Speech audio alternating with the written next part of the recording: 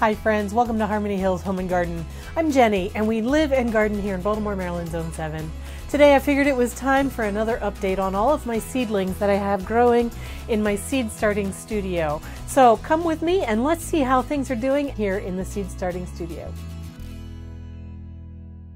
If you've been following along with me over the last couple of months, you know that I've been starting seeds of all different sorts. Lots of annuals, a couple of other things as well.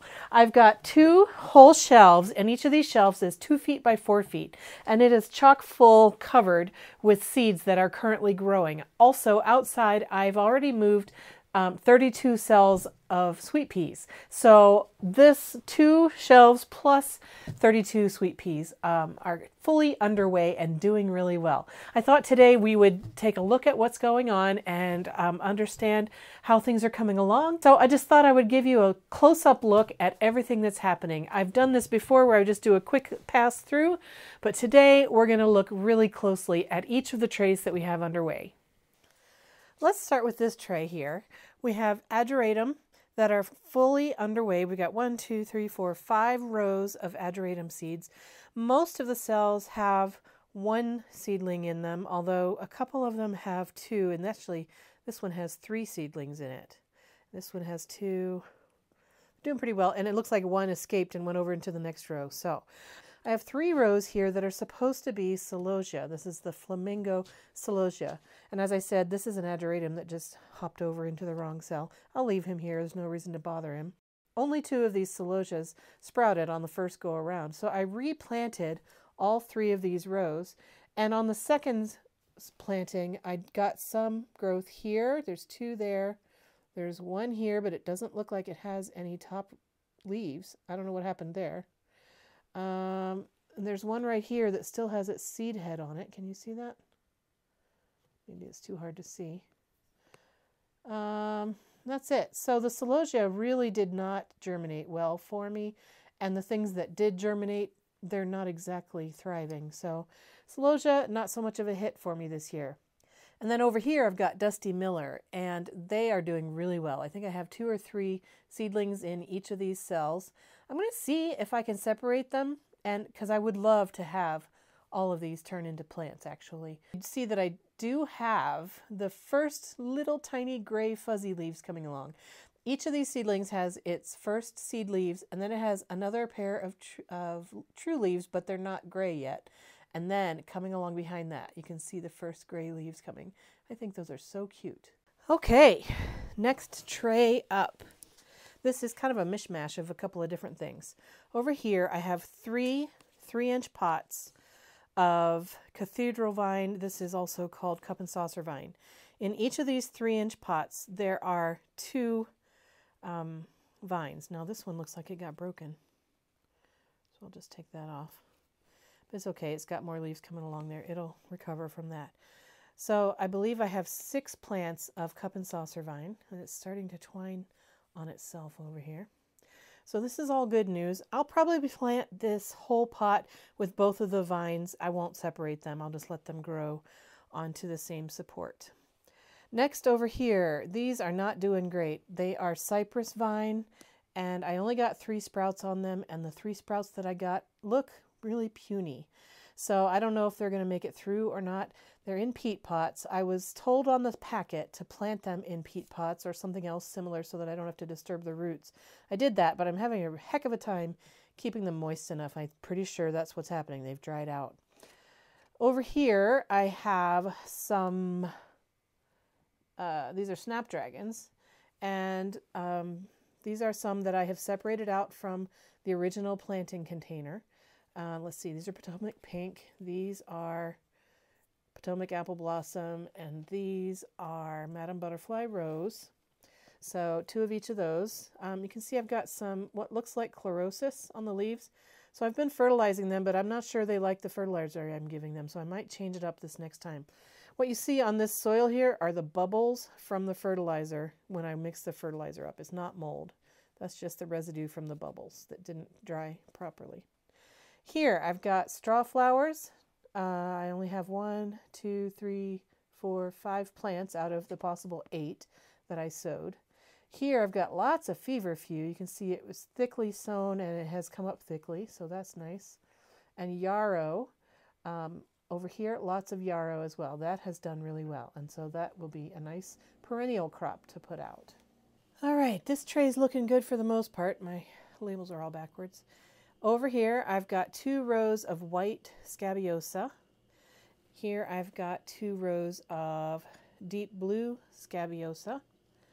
The scabiosa in the blue section, only got 1, 2, 3, 4, 5 cells that didn't germinate out of 12. So I got 7 that did. This one's seed head is still stuck on it. So is this one. I'll let that work itself out. Over here on the white, I did get a better germination rate.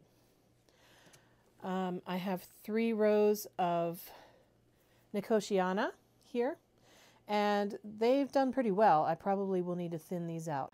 This tray, by the way, is desperately in need of water. Here I have 2 rows that didn't germinate at all, and that's cardinal flower. That happened to me last year as well. I didn't have any germination on my cardinal flower. Now, they may have wanted a warmer environment. I didn't use a heat mat for this, but it is what it is, so that didn't work for me this year. And then here I have 3 rows of Unwin's Mix dahlias, and these are the same dahlias that I grew from seed last year. I had very good success with them. The only problem I had with them last year is that they developed spider mites, so I'm hoping I don't have that problem this year. I'll use neem oil as a preventative on these, but I have 3 rows. Actually, these last 2 rows I had run out of seed, these last 2 cells, and then this cell up here didn't get any, but looks like 4 cells didn't get any out of these 18, so that's pretty good. 14 new dahlias from seed. I need to water this tray, but otherwise I think I'm going to leave this alone. The Nicotiana, I'll do some research and figure out if I need to try to separate these or not. Otherwise, I just need to water.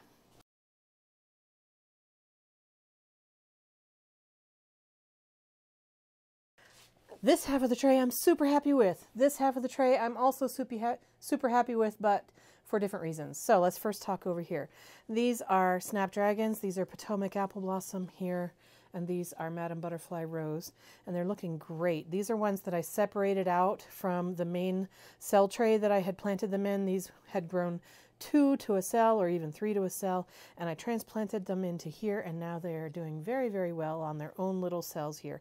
These are ready for pinching and potting up the cuttings. This is Mahogany Splendor Hibiscus. I have 16 cells here with 100% germination. Maybe not 100%. Look at that. I'm missing one here. But pretty much I've got, well, there's 2 in that one. So yeah, it is 100%. I have 16 plants. Mahogany Splendor Hibiscus are an annual, and they grow to the size of a small shrub. They have these beautiful red leaves on them, and they can stand in place of, if you wanted a Japanese maple but didn't have one, this could serve in that place. A lot of people use these as hedging or as red accents in a shrub border. That's how I'm going to be using mine, both of those ways. So I'm excited about these. I don't need 16 of them, so I'll probably be giving some away to friends. But otherwise, I'm super happy about how well those did. By the way, these seeds germinated in 3 days. It was amazing. And they're super healthy. And I've done nothing special to them compared to anything else. So really happy. Really happy with the Mahogany Splendor. All right, and then over here, this is exciting as well. I had been complaining a little bit that I wasn't getting germination, but now I do. These are White Swan Echinaceas, both of these. So I had planted 8 of them, and I have 1, 2, 3, 4, 5, 6, 7 plants out of the 8 cells. I planted these on February 7th, and this is how they look 6 or 7 weeks later. So they're very slow to germinate, but they did germinate, and I'm going to be babying these and hoping that I can get them to turn into garden-sized plants. And now over here, this is another thing that I had complained about. 4 cells of Verbena bonariensis, and again, these were planted on, I believe, February 7th, and they hadn't done much either until I think it took until March 10th, I think they finally showed the first signs of germination. And now I have multiple plants in a couple of these cells. So that's good news as well. They finally came through for me. These are 4 cells of blackberry lily. These are plants that I got sent from a viewer. Thank you again for sending those along. And I've got 3 per cell, and all of them germinated eventually. It took them some time, but they did. So this whole tray is a very, very big success in my opinion. Now these snapdragons, I could choose to pinch them off and make them branch and then use the cuttings to plant and root them for new plants.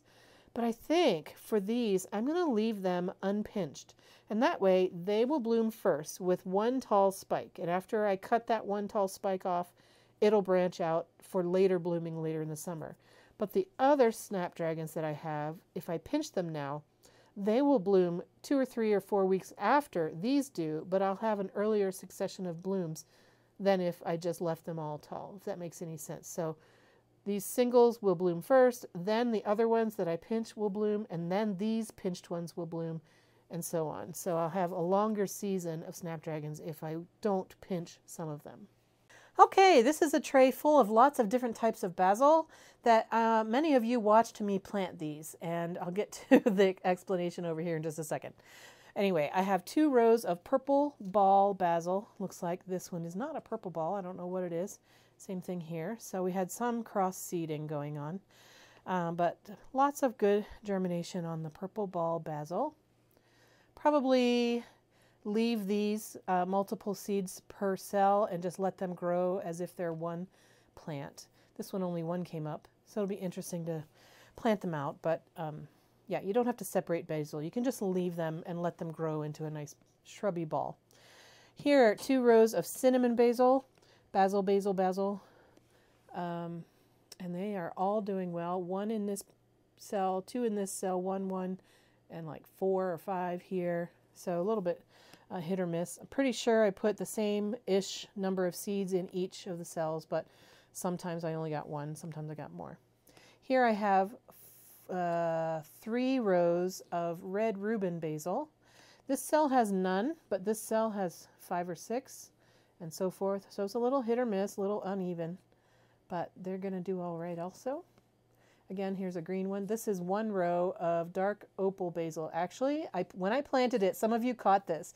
I planted 2 rows of dark opal basil, but then I accidentally oversowed the Hopi red dye amaranth on top of the 2nd row of dark opal basil. So what I did was I pinched out the dark opal that germinated in each of these cells. So I did have both kinds of plant in each of these 6 cells, but I've pinched out the basil. All right, here I've planted some old seeds of Love Lies Bleeding amaranth. They were pelleted seeds, and I was told that pelleted seeds don't last as long from year to year, and it seems to be true. None of the pelleted seeds of Love Lies Bleeding amaranth have germinated. And then here, last 2 rows, I planted 2 rows of 4 or 5 year old seeds of nodding pink onions, and none of those have germinated as well. I'm not giving up on them. They may just be slow to germinate, in which case that's fine, but I'm not counting on any of these last 3 to actually grow. So what I'm doing with all of these is I'm just fertilizing them once a week with a fish emulsion fertilizer and letting them grow on. This is a very healthy, happy tray full of stock, isn't it? Oh, look how great these plants look. I have separated these out, so there's only 1 per cell now, and they're all just doing so well. These are Quartet Rainbow right here. These are also Quartet Rainbow. And then over here, I've got Iron White. So 16 of each, and they're just looking wonderful. Now, stock is a plant that you do not pinch out. Because it only grows 1 stalk and it will not grow side shoots. So you don't want to pinch your stalk, you do want to pinch your snaps. So these are just doing really well. After we get the next 3 nights over with, I think I'm going to start hardening these off so that I can plant them outside. We have 3 nights going down into the low 20s coming up, so I don't want to put them out right now. But after those 3 nights pass, these are going to get hardened off and get it ready for planting outside. All right, now speaking of snapdragons, this is a tray of 24 snapdragons that are definitely ready for pinching and rooting the cuttings. So I have a row here of bridal pink. You can see how tall they are. They're probably 6 inches tall now and stretching a little bit. So it's time to pinch them off and put the cuttings into water. I've got a row back here of Potomac pink, and they're stretching as well. And then in the middle, I've got a row of Potomac apple blossom and a row of Madam Butterfly rose. And so the two middle rows are shorter than the two outer rows, and that's because the light strip was low across right here, and these had to reach in toward the light. So now I know that I need to do a better job of evenly spreading out my light source so that my rows don't stretch like these have. This is a fun tray. I have 3 rows of status. These are white status. These are seeker white, seeker blue, and heavenly blue. I grew status last year. I liked it a lot. It did really well for me, so I'm eager to have these plants as well this year. This last row here is a row of Gomphrena, and I don't know what I'm looking at here. I think this is a Gomphrena plant, but it's the only one that's grown. Everything else is still little teeny tiny seed leaves like that, and only a couple of them. And so I don't know if these have died or if they're sitting there just being slow or what. So 1 Gomphrena plant out of a row of 6. Who knows? I don't know what's going on with this. These were planted on February 14th, and you can see the germination rate is pretty sparse on the Gomphrena, but the status doing great. Here's a tray of Cosmos. I have 8 double click mix Cosmos. I have 8 Snow Puff white Cosmos, and then 8 apricot lemonade Cosmos. And these are doing quite well. Actually, I have pinched them all. I snipped them off the other day. So each of these has already been pinched off, and so they're starting to branch out. Hopefully you can see how that's happening. Lots of branches going to come out of there. They got a little bit tall, reaching for light before I caught them, so now hopefully they'll just pinch and branch out and be nice and strong. I do keep a fan on them so that they are strong. You can see how nice and firm they are. They pop right back into place. They don't flop over. So I'm happy with these. It's doing well. So that's a current status of almost all the seeds that I have going on. I will do the Ancho seedling update separately. And also, you may remember that I took upstairs into the kitchen. I took a tray that had 2 kinds of basil and 1 kind of cilantro in it. That is doing great upstairs on the kitchen counter under a grow light up there, and we are using it in our cooking. So that's all going well. And then outside, as I said, I have my 32 count root trainer tray of different kinds of sweet peas, and they're doing well also. So that's what we've got going on right now. The next task is to snip off and root out these snapdragon seedlings. So let me get prepared for that. Actually, folks, I'm just going to cut in here. I see that my video is already 17 minutes long, and I think that the work that I did on these seedlings is going to take quite a bit longer, and I want to keep the videos a little bit short. So I'm going to cut this off here. I just wanted to say thank you for tuning in with my seedling update. I hope that your seedlings are doing really well as well. I'll see you in another video real soon, friends, where I will show you how I pinched off and rooted cuttings from these snapdragons. And also I prick out and separate some of the other seedlings as well. So look for that video coming up soon. Thanks so much, friends. I'll see you again really soon. Bye-bye.